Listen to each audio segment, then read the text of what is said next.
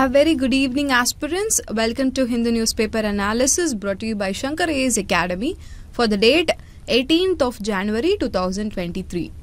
Displayed here are the list of news articles that we are going to discuss today. Without any delay, let's get into the article discussion. Now look at this news article. The news article says that the budget session is set to commence on 31st January. Our President is set to address the joint sitting of Lok Sabha and Rajya Sabha as this is the first session of the year. And know that this joint sitting will take place in the new Parliament building. And this is about the news article given here. In this context, let us see about the joint sitting of the Parliament. See, we have been seeing the Governor's address for the past couple of days due to the Tamil Nadu incident. Now we'll see about the President's address today. See, Article 176 provides for the special address by the Governor. This we saw in detail yesterday. In the case of Parliament, we have Article 87. Article 87 provides for the special address by the President. It provides for joint sitting on two occasions. One at the commencement of the first session after each general election, and the second occasion is at the commencement of first session of each year. That is generally budget sessions, because budget sessions only happen at the start of each year, right? See, in these joint sittings, the President will address both the houses of the Parliament assembled together and inform the Parliament of the causes of its summons. And such an address is called as special address. This is because no business transactions can be done till the President has addressed both the houses of Parliament assembled together. See, if Lok Sabha is not in existence and has been dissolved at the time of commencement of the first session of the year, then Rajya Sabha can have its session without the Parliament's address. Now comment if you know whether such an incident happened in India or not. Now coming back to our discussion, in the case of the first session after each general election to Lok Sabha, the President addresses both the houses of the Parliament assembled together after the members have made the oath or affirmation and the Speaker has been elected. See, this is an additional information. So when will the President address take place? It takes place after the members have taken the oath and the Speaker has been elected.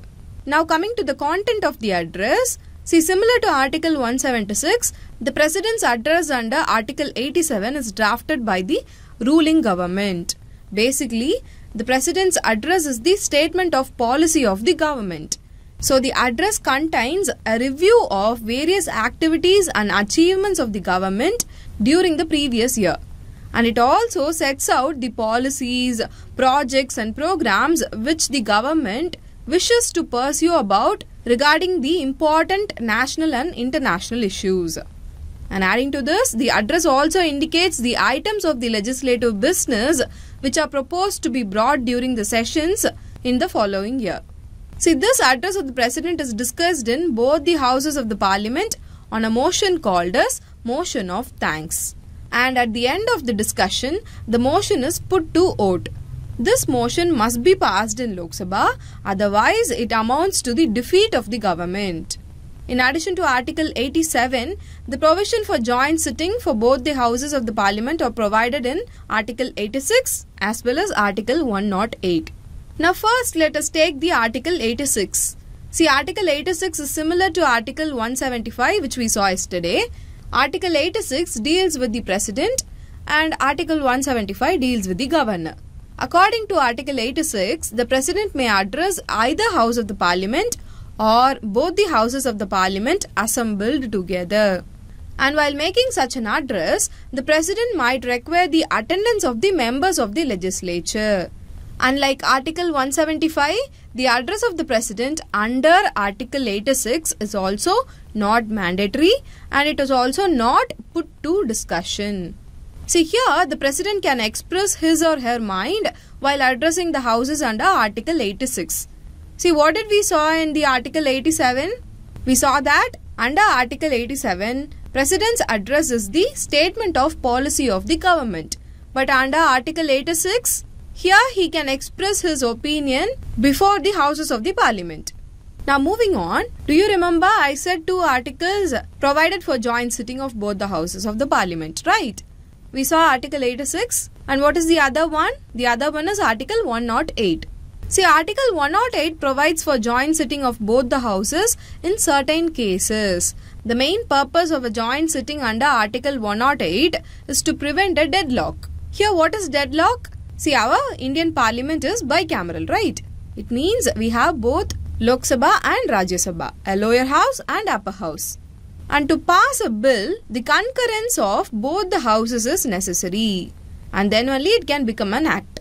Now consider a situation where one house of the parliament passes the bill and the other house rejects it. And this situation is only called as deadlock. It is to break this deadlock we have provision of joint sitting in our constitution. See, according to Article 108, the joint sitting is called by President. And he calls for joint sitting in certain specific cases. The first case is if one house of the parliament passes a bill and the other house rejects the bill. And in that case, President can call for joint sitting. And the second case is if the houses do not agree on amendments made to the bill, then also President can call for joint sitting.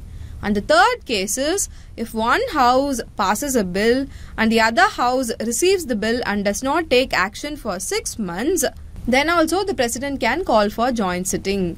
Here, you have to note that while calculating the period of 6 months, you should not include the time when the house is prorogued or adjourned for more than 4 consecutive days.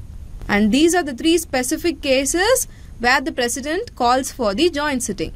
Adding to this, know that there are exceptions to joint sittings as well. See, the provision for joint sitting is not available for money bill and constitutional amendment bill. Money bill does not have the provision for joint sitting because Rajya Sabha has very less power regarding money bill. The maximum the Rajya Sabha can delay a money bill is 14 days. So, in the case of money bill, deadlock is not an option. And hence, joint sitting is not provided for money bill. Then in the case of Constitutional Amendment Bill, as per Article 368, the bill must be passed by both the houses with 2/3 majority. And Article 368 does not provide for joint sitting.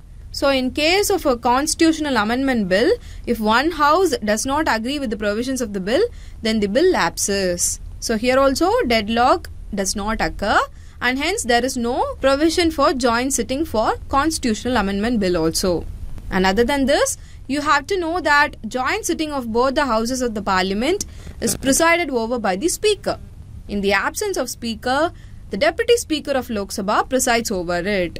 And in the absence of deputy speaker of Lok Sabha, the sitting is presided over by the deputy chairman of the Rajya Sabha. If any of the above mentioned people are not available, any member of parliament can preside over the sitting by consensus of both houses. Here know that chairman does not preside over the joint sitting. And the quorum to constitute joint sitting is 1/10 of the total number of members of the house. See, when a bill is passed in joint sitting by a majority of total number of members of both the houses present and voting, then it is considered to be passed by both the houses of the parliament. And this is all regarding joint sitting of the parliament. We saw that joint sitting happens in many scenarios in parliament. The first one is special address by the president. Here, special address occurs in 2 scenarios. One at the commencement of first session of after every general election and the second at the commencement of first session of each year. Generally, it is budget session. That only happens at the start of the year. And the second occasion where the joint sitting happens is, it is under Article 86. It is where the President addresses both the houses of the Parliament assembled together to express his or her opinion. And the last occasion is to prevent a deadlock, joint sitting of both the houses happen. Here the President only calls for joint sitting. And we saw what are all the cases where the joint sitting can be called by the President. Now that's all for this article discussion. With these points in mind, let us move on to the next article discussion. Now look at this editorial article. It talks about the need for regional cooperation in South Asia. See, in the past century, the trend was globalization. However, now there is a shift in trend towards regionalization. The author is expressing concern towards the absence of regional cooperation in the South Asian region. She cites many reasons for this. She also quotes many examples on how the trend of regionalism is observed in the world lately. So this article becomes significant for our exam. We'll discuss the important perspectives given in this article. But before that, take note of the syllabus which is relevant to the article given here. First of all, the author tries to highlight why South Asian regional cooperation is significant and what are all the areas that are available for us to cooperate. See, climate change is a global phenomenon, right? So, a single nation cannot try to mitigate the effects of climate change that we are facing in a particular region. See, according to World Bank report, 9 South Asian cities are among the world's top 10 worst cities affected by air population. Apart from this, there are some success stories as well.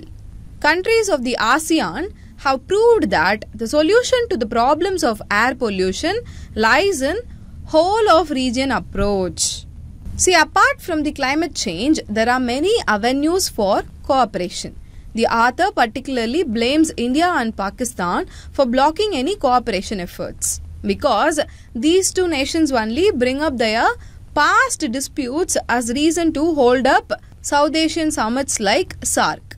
See, as per the author, it is very important that we cooperate. During the Russia-Ukraine war, we saw the energy prices went skyrocketing, right? If the South Asian nations formed a cartel, we would have easily bargained and got a favorable price. But this did not happen. Apart from this, there are other areas of cooperation which includes trade, exports, healthcare, tourism and actions against terrorism. But any efforts to cooperate are hindered by regional fissures between countries. Before we see what they are, we will try to understand about the growing trend of regional cooperation across the world. This will help you appreciate the need for such cooperation. See, we are well aware of the tendency of polarization that is happening in the world. After the dissolution of USSR, the world became unipolar with the power concentrated with the US. Now, countries like China are trying to assert their supremacy in the world stage. And because of this, we are again seeing a shift towards multipolar world. Now, the countries that are asserting supremacy, for example like China, they are trying to catch hold of their neighbors. And because of this groupism, regional trade now makes up for more than half of the global trading. Agreements such as United States, Mexico, Canada Agreement, the Southern Common Market, the European Union, Eurasian Economic Union, the Cooperation Council for the Arab States of the Gulf, African Continental Free Trade Area, and the recently signed Regional Comprehensive Economic Partnership are the examples of this regional trade. See, the World Bank in its reports has shown that nations who have been involved in free trade agreements have higher instances of economic growth compared to the countries which do not have these agreements. If you see the European Union trade bloc, the integration led to the formation of single European market and substantial restructuring of industries in the region. And the countries have gained so much in terms of trade, access to resources and market opportunities. But unfortunately, South Asia is still remaining as an exception to this trend of regional cooperation. Now you know why regional cooperation is very important. Now with this information, we'll see what are all the fissures that is there in the South Asian region. Now this helps you understand the cost of opportunity we are missing out. And this is because of the chaos in the region. See, I wouldn't say there were zero efforts for cooperation. There are platforms like SAARC. SAARC Free Trade Agreement was signed to reduce custom duties of all traded goods to zero by the year 2016. See, there were few concerns with respect to this agreement, but they are not resolved because the countries are reluctant to come to the table. And the other drawback is that the frequency of SAARC meeting is very low. Apart from this, tensions between India and Pakistan severely hampers the prospects of any cooperation. See, India is not having any talks with Pakistan because Pakistan is supporting terrorism. And it is also bringing up the Kashmir issue every time in every forum and uses every opportunity to accuse India. But nevertheless, Pakistan had allowed the transit of Indian wheat to Afghanistan through its land. See, the two sides are still not able to find a way to hold talks on the issues between them. So, as a way forward, India, Pakistan and Bangladesh and all other South Asian countries should begin talks between scientists, officials and eventually ministers and leaders to create a mechanism for cooperative management in South Asia. And this is what is given in this editorial. See, in this discussion, we saw the areas that are available for the South Asian regional cooperation, and after that we saw the growing trend of regional cooperation across the world, and finally we ended our discussion by seeing some of the issues in the South Asian region. Now, with these points in mind, let us move on to the next article discussion. Now, according to the news article here, a 5-judge constitution bench of Supreme Court has questioned the need and the utility of passive euthanasia and advance directives. First, let me give you a little bit of background, okay? In March 2018, the Supreme Court upheld the passive euthanasia and advance directives. The thing is that it made the process of implementation very difficult. So, a plea was filed to Supreme Court to modify the 2018 judgment. And while hearing the plea, the Supreme Court questioned the utility of passive euthanasia and advance directives. And this is about the news article given here. In this context, let us see about euthanasia and its types and its legality in India. First of all, what is euthanasia? Euthanasia, or commonly called as mercy killing, is an act of providing painless death to an individual who is under a lot of pain. See, the term euthanasia comes from two ancient Greek words, eu and thantos. Eu means good, thantos means death. So, euthanasia means good death. And know that there are two types of euthanasia. One is passive and the other one is active euthanasia. See, active euthanasia involves direct intervention to cause death to an individual. In the case of active euthanasia, substances are used to end the life of an individual. The classic example is use of lethal injections to quicken the death. See, active euthanasia is also called as aggressive euthanasia. And the other type is passive euthanasia. See, in the case of passive euthanasia, the death is caused simply by stopping the life-saving treatment. So, in case of passive euthanasia, death is caused by omission. For example, when death is brought to a person by withdrawing the life support or ventilator, it is called as passive euthanasia. And this is about euthanasia and its types. Now, let us see its legality in India. See, to understand its legality, we need to see three important Supreme Court judgments. The first one is Gyan Kaur vs. State of Punjab case in the year 1996. In the 1996 case, Supreme Court held that the right to life did not include the right to die. And the next case is Aruna Shanbag case of 2011. The Supreme Court reversed its previous position and said that right to life under Article 21 of the Constitution is inclusive of the right to die with dignity. And also, the same judgment asked for scrapping or removal of Indian Penal Code Section 309. The Section 309 only penalizes or criminalizes those who survive the suicide attempts. And this landmark judgment made euthanasia in India legally permissible. And the last one is Common Cause vs. Union of India case.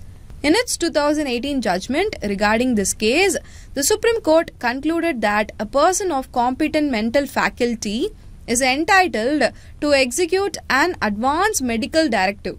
Through this judgment, the Supreme Court declared that an adult human being having the mental capacity to take an informed decision has the right to refuse medical treatment, including the withdrawal from life-saving devices. So the judgment has paved the way for terminally ill patients to seek death through the passive euthanasia under a living will. So right now, active euthanasia is illegal in India, but passive euthanasia is permissible. Here I mentioned two phrases, right? One is living will and the other one is advance medical directive. So let us see what does it mean. See, living will and advance medical directive both refer to the same thing only. It is a legal document in which any person can lay down instructions for actions to be taken or should not be taken regarding their health if they are unable to make decisions for themselves in the future. For example, let us say someone has met with an accident and they went to coma. Now they are not able to make decisions for themselves, right? So a person can precautionarily write down instructions for actions to be taken or not to be taken regarding their health. And basically, these are the instructions regarding a person's preference for medical care if the person is unable to make decisions for themselves. And this is only called as living will or advance medical directive. Now that's all regarding this discussion. In this discussion, we saw about euthanasia, its types and its legality in India. Now with these points in mind, let us move on to the next article discussion. Now for our next discussion, we are going to take this editorial article.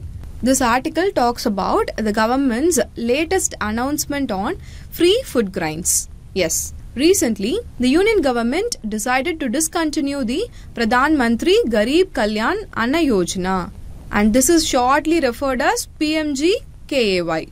But know that the government decided to merge the benefits provided under PMGKAY into the National Food Security Act, and it decided to continue providing the benefits till 2023. So basically, even though the PMGKAY scheme is now discontinued, the people who received benefits under the scheme will continue to receive it till December 2023 as a part of National Food Security Act. And this is about the government's latest announcement on free food grains. Now the author of this article says that this new free food grain scheme is an illusion. Sounds confusing, right? Don't worry. In this discussion, let us understand the important points mentioned in the news article by the author. But before that, I have given here the syllabus relevant to this particular news article. Quickly go through it. First of all, let us revise about the PMGKAY scheme. See, Pradhan Mantri Garib Kalyan Anna Yojana was provided as a part of Pradhan Mantri Garib Kalyan package. Under the scheme, nearly 80 crore people who are covered under the National Food Security Act are provided with 5 kg of free rice per person per month. So, for a family of 5 members, 25 kg of free rice will be provided per month. Remember, this is provided in addition to the benefits provided under National Food Security Act. So, what are the benefits that was provided under the National Food Security Act? See, under the Act, every beneficiary will be provided with 5 kgs of food grains per month at a subsidized rate of Rs 3 per kg for rice, Rs 2 per kg for wheat and Rs 1 per kg for coarse grains. So under the National Food Security Act, food grains were given at a subsidized rate. But under the Pradhan Mantri Garib Kalyan Anna Yojana, 5 kg of free rice were provided per person per month, adding to the benefits provided by the National Food Security Act. Let me explain this with an example. Let's take the rice part. See, a family of 5 members will get 25 kg of free rice per month under the PMGKAY scheme. And they will also get 25 kg of rice at Rs 3 per kg per month under the National Food Security Act. So we can say that the total cost incurred for the entire 50 kg rice is just 75 rupees. So these are the benefits provided under Pradhan Mantri Garib Kalyan Anna Yojana scheme as well as the National Food Security Act. But the government have decided to discontinue the scheme and it decided to provide the benefits under the National Food Security Act. Now, as we already saw, the author of this editorial says that this announcement is an illusion because, see, a family of 5 members now can only avail 25 kg of rice per month as free under National Food Security Act. And if they have to buy the remaining 25 kg of rice that is necessary for a family's subsistence, they have to buy it from the outside market only. We saw that under the PMG-KAY scheme, every beneficiary was given 5 kg free rice. And under the National Food Security Act, every member or every beneficiary was provided with 5 kg of rice per month at a subsidized rate. So a family of 5 members got 25 plus 25, totally 50 kg of rice per month. So now after discontinuing the scheme, now a family of 5 members are getting only 25 kg of rice as free under National Food Security Act. So what does this mean? See, we know that due to the discontinuation of PMG-KAY scheme, its benefits are provided under the Act free of cost. You really don't have to pay any money to get the entitlements under the Act. They are totally free. But you will not get the additional 25 kg which you were getting before. So now you can get only 25 kg. If you want any extra rice, you have to buy it from the outside market only.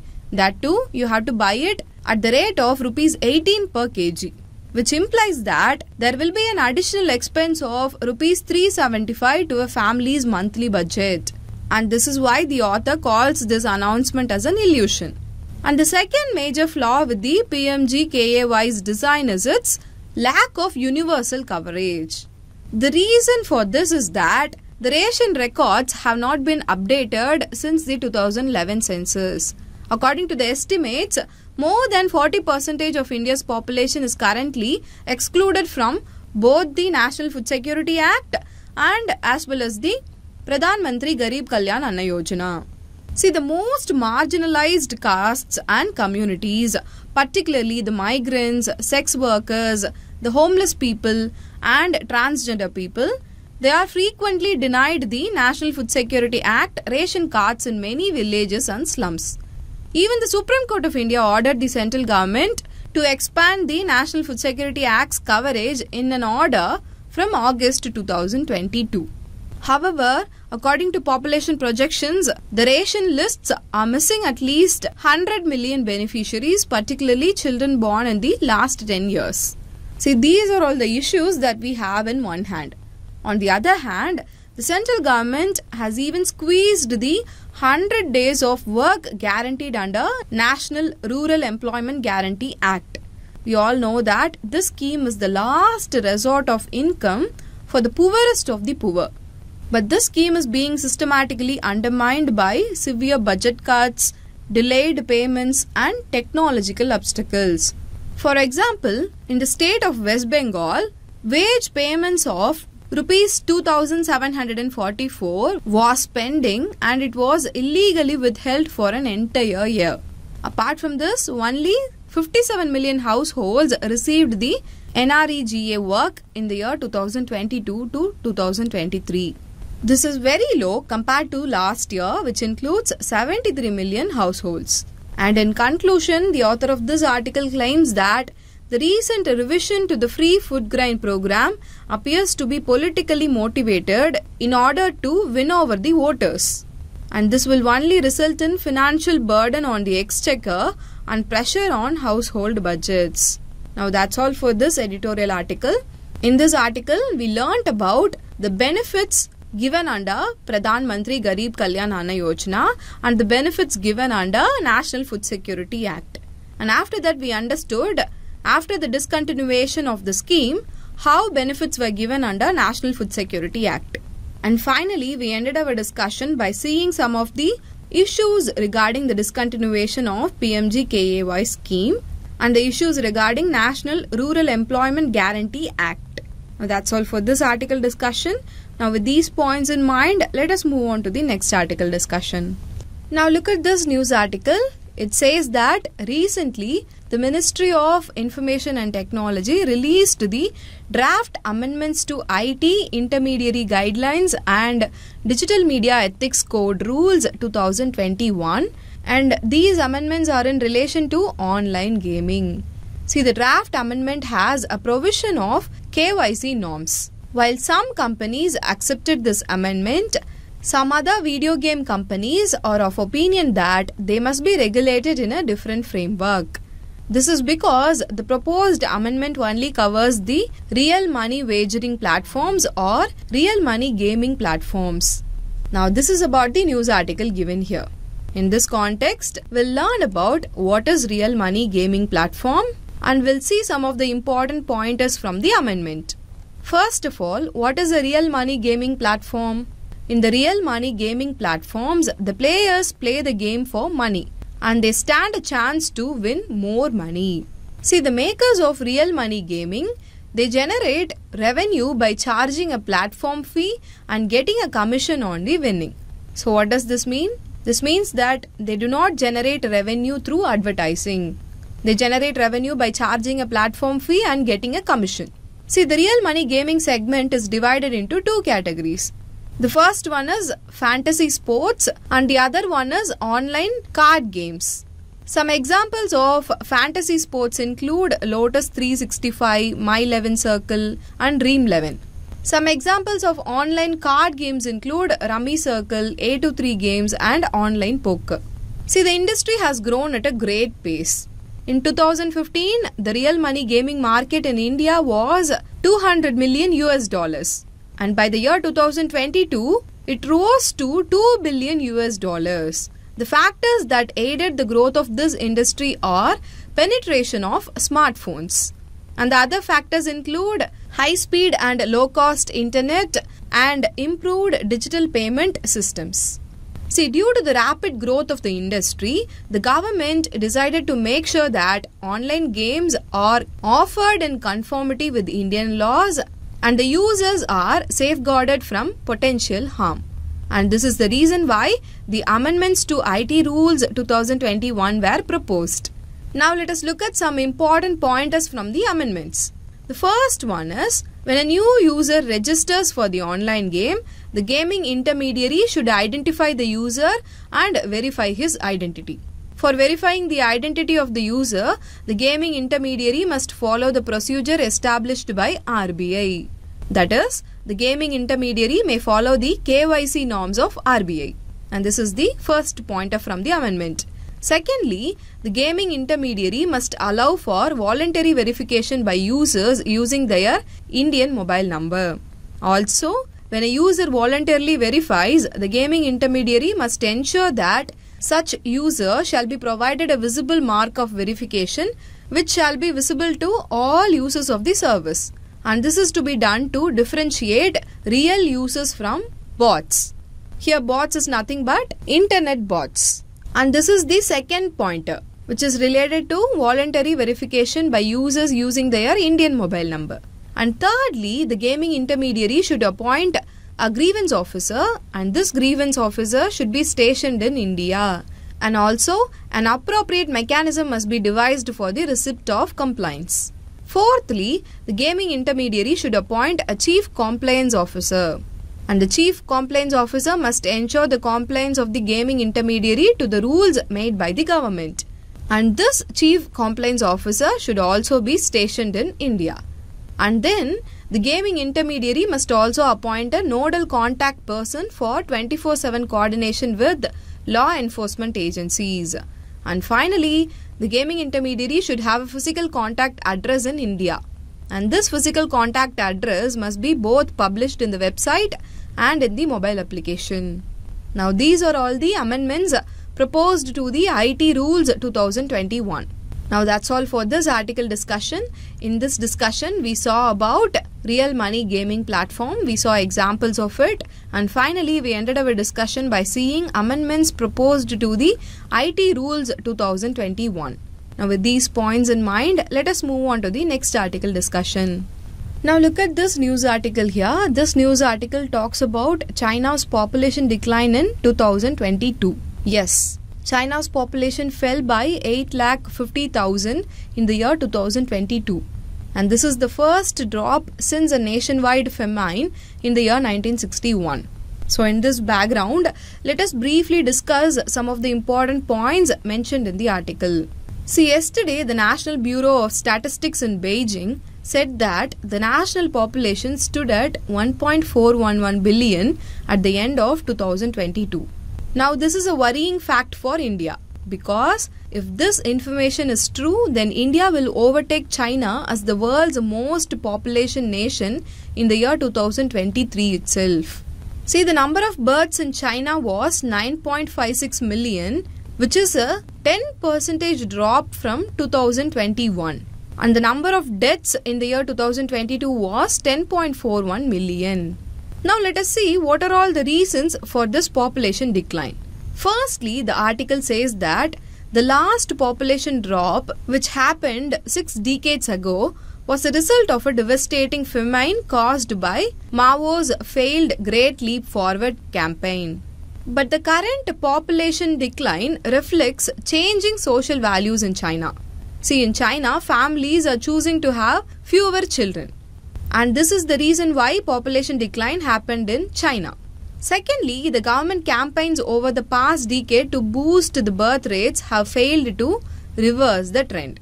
See, I hope you all remember about China's one-child policy, right? The term one-child policy refers to a population planning initiative in China which was implemented between 1980 and 2015 to curb the country's population growth by restricting many families to a single child. So this was a population reduction measure by China. And the one-child policy led to the imbalance of sex ratio at birth in China. And after that, in 2016, two-child policy was introduced. That is, if both the husband and wife, they were the only child of their parents, then this couple will be allowed to have 2 children according to the two-child policy. 5 years after the two-child policy, Beijing's Family Planning Authority for the first time allowed the couples to have a 3rd child. But still, people are choosing to have fewer children. And this is leading to the failure of the policy. For example, a government survey carried out at the time of introduction of the two-child policy found out that 70% of the respondents cited financial reasons for having fewer children. And this includes costs of education, healthcare and housing. And these are the 2 reasons for the population decline in China. See, now the China is working to reverse the trend of population, and this also has a concern. See, the country will have higher aging society and its workforce will shrink. Now the country is losing a strong internal dynamic for economic development, that is demographic dividend. So this is the condition of population in China. Now I have a task for you. Go and find out what is demographic dividend and post it in the comment section. Now that's all for this article. In this discussion, we saw the data given in National Bureau of Statistics in Beijing, and we saw the reasons for the population decline in China. And finally, we ended our discussion by seeing the issue with reversing the trend of population. Now with these points in mind, let us move on to the next article discussion. Now look at this news article. It is about an ongoing case in Supreme Court of India. A public interest litigation has been filed before the Supreme Court to declare Hindus as minorities in 8 states in India, as they constitute numerical minority in these 8 states. These states and union territories include Lakshadweep, Nagaland, Mizoram, Meghalaya, Arunachal Pradesh, Manipur, Punjab and Jammu and Kashmir. See, the National Commission for Minorities is of opinion that religious and linguistic minority communities ought to be identified state-wise.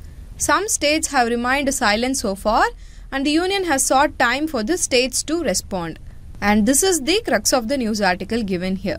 So in this context, let us use the opportunity to quickly brush up the basics about NCM. See, NCM is nothing but the National Commission for Minorities. It is set up under National Commission for Minorities Act 1992. And talking about its composition, it consists of a chairperson, a vice chairperson and 5 members, and all of them are from the minority communities. See, a total of 7 persons are to be nominated by the central government from amongst the persons of eminence, ability and integrity. And each member holds office for a period of 3 years from the date of assumption of office. And this is about the Constitution of National Commission for Minorities and its composition.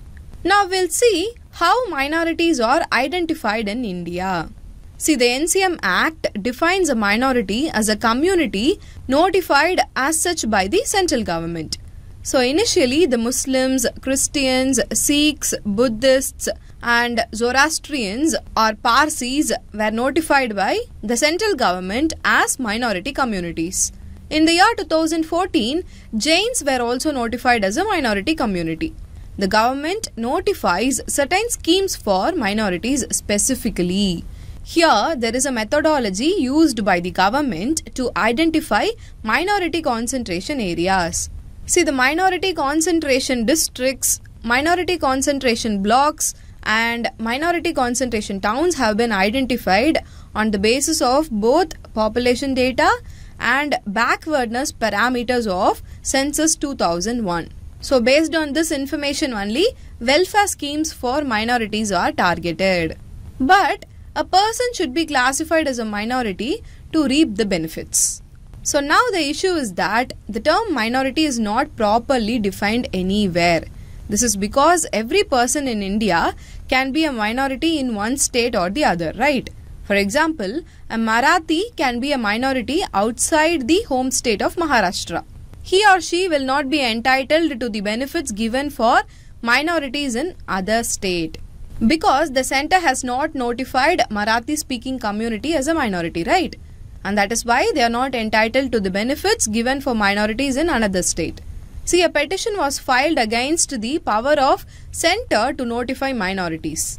And in the TMA Pai case, Supreme Court's 11-judge bench clearly stated that linguistic and religious minorities must be identified at the state level rather than at the national level. However, no changes were made to the status quo. So what does this mean? This means that till now, minorities are identified based on linguistics and religion. And center only has the power to notify minorities in India.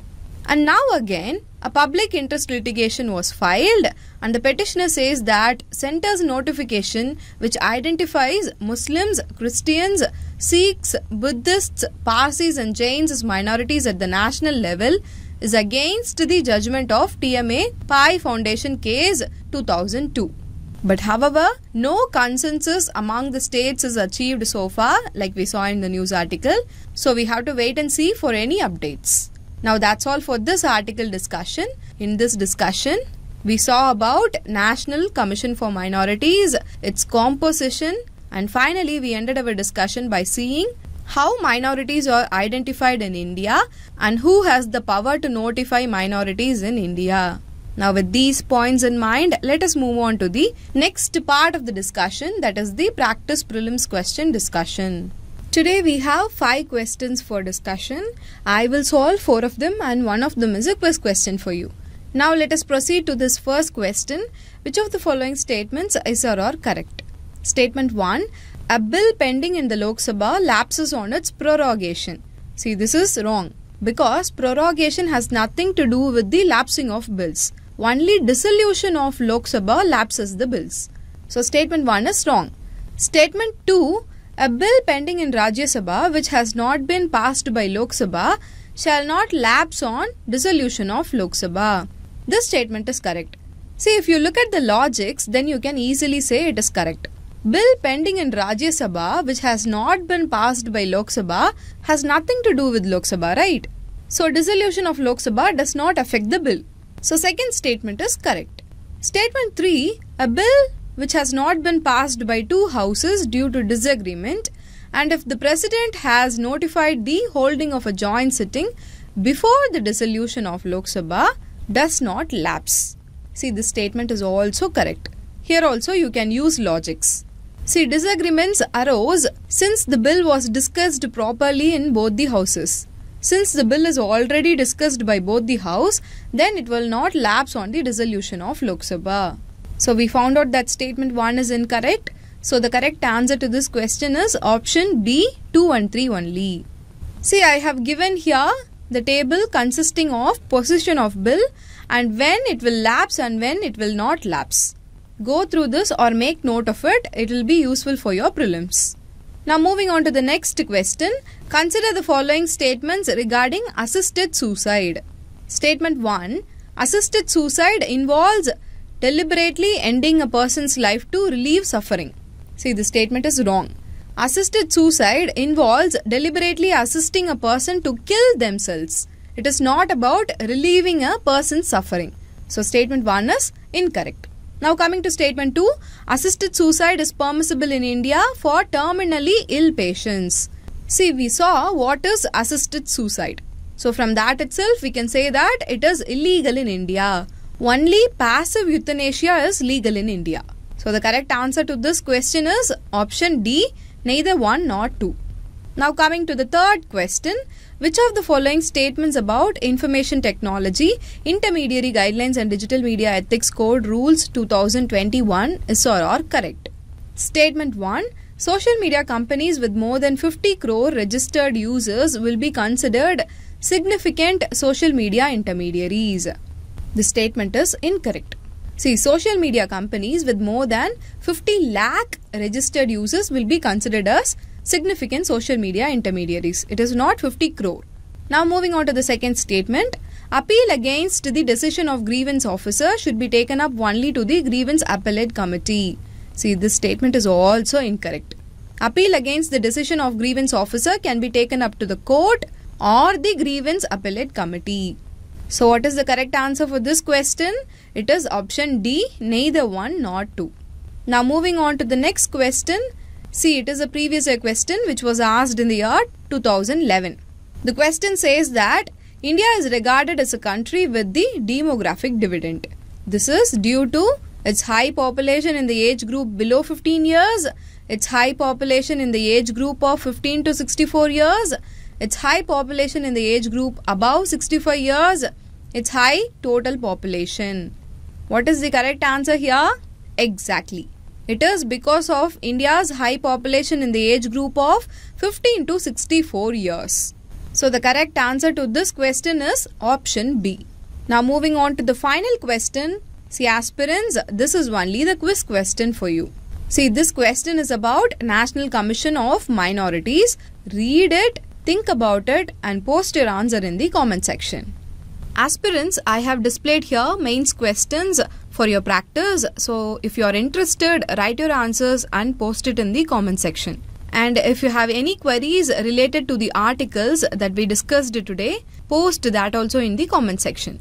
And with this we have come to the end. If you find the video useful, like, share and comment and do subscribe to Shankar AS Academy's YouTube channel for further updates. Thank you.